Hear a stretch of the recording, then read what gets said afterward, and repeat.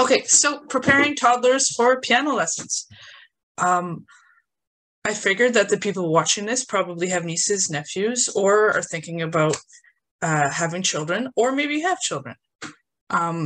So who has had piano lessons or violin lessons as a kid? Can I just get people to raise their hands? A few, you, 1, 2, 3, 4. Yeah, all right. So it's a fairly common thing. So who quit by the age of 8?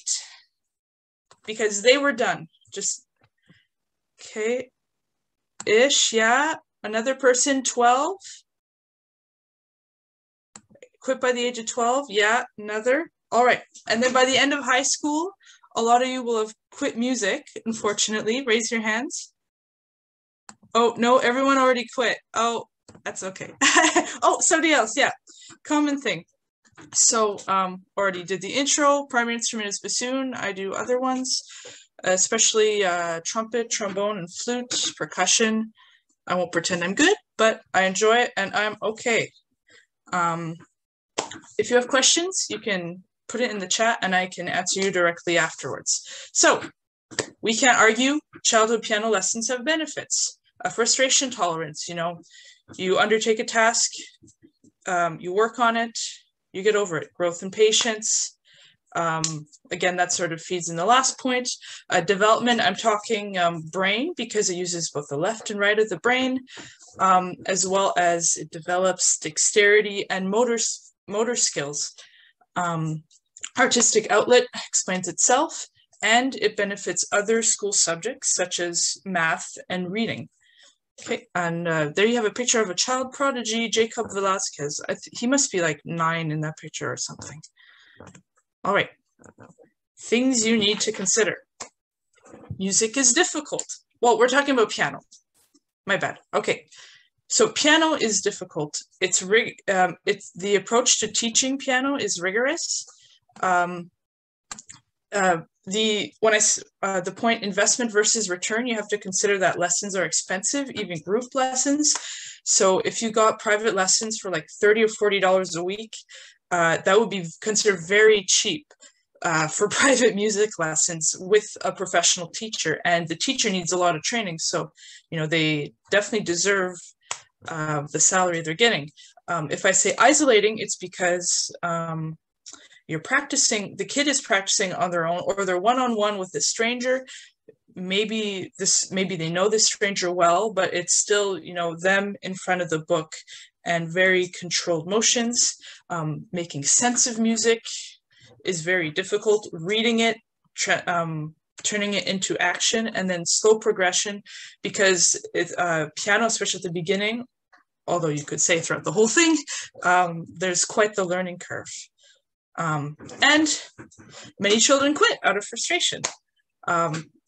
Similar parallels in violin lessons, but I can't only really talk about piano. What I propose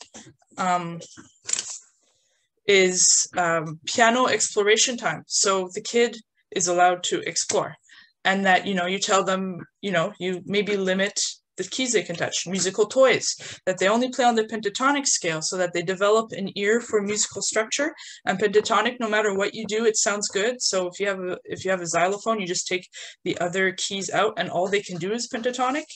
And it's really good for developing their ears in the beginning. Obviously, piano bench for children. You want to develop hand independency and focus on musical beginner. Okay, that's a redundant sentence. Focus on beginner musical concepts. So that's like learning high and low, loud and soft, internalizing the beat, note lengths, rhythm, interactive. So call and response, or mimicking other music or sounds or rhythms by somebody else.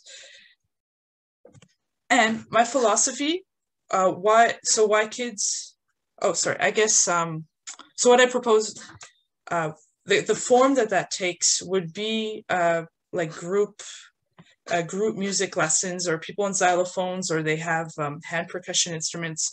My 5 minutes just ran out. I'm going to borrow another minute. Oh, that's okay. Thanks. Yeah, I love to talk. So my philosophy is that you have to weigh proficiency versus experience versus fun. So you want to cater to their developmental level. Not saying that kids can't play piano, but they just might get a lot more fun out of other things that would eventually lead them to piano, which has so many benefits that I could have 5-minute presentations on just that. And if I want to talk about what the world needs, I'm sorry, Jacob, the world doesn't need more music majors like us. Really doesn't. What they need is people keep doing music, no matter what form that takes. It could be a drum line. It could be they play in a community band once a week. It could be that they just love music and keep going to concerts. We need music education. People just doing it for the love of art, for expression. And the biggest point of my philosophy is that accessibility is the most important thing. So we're talking financially, we're also talking about what the kids are able to do, because if a kid drops out of piano, it might be out of frustration, which would make a lot of sense because it's frustrating when you can't get certain things. But if you at least start with something that you can do that is just a bit challenging and then build off from there and build skills that lead to piano and music reading especially, well, that's just so much better. You have fewer people that find it frustrating or feel alienated. And that's that. So credits for the pictures. And Kalia Switzer, she wrote a really good article for CBC that I just appreciated her point of view on it. So that's my 7-minute presentation.